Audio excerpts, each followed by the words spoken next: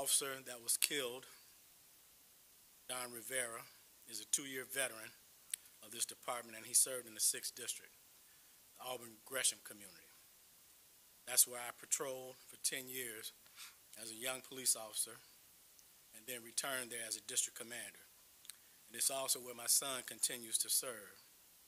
Coincidentally, on the same shift as John, as a matter of fact, they rode together several times.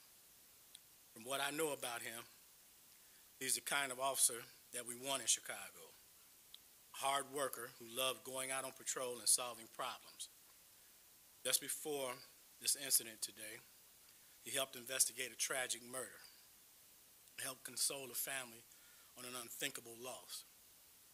He served with my son, and my heart aches for his mom, dad, and his entire family. You know, when you first come on, you know, you want to make a difference. You want to help people. That's why you take this job. You know, and it's just a shame this kid's 23 years old, with his whole life and career in front of him, and he gets gunned down senselessly. You know, when young officers come out here, trust me, I know, because I was one of those people. You are eager to get out there on the streets of this city and make a difference, you know. So we're people just like anybody else.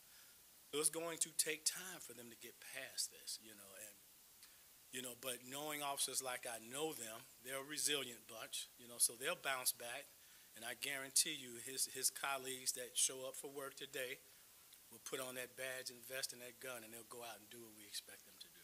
It'll be difficult, but they'll do it.